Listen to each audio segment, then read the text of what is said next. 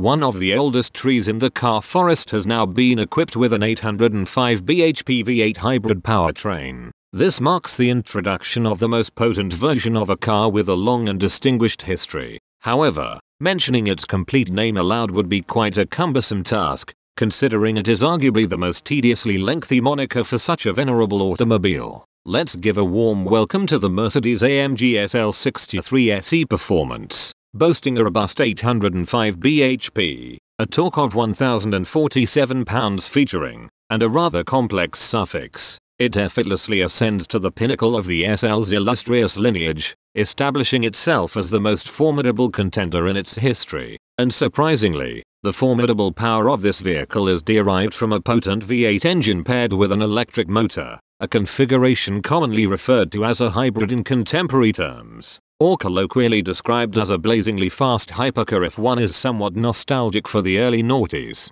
Positioned on the rear axle is a 201 bhp electric motor, fueled by a lightweight 6.1 kWh battery meticulously designed by AMG for rapid power delivery and consumption rather than maximizing range. Nonetheless, even this high-performance SL manages an impressive 8 miles on electric power alone.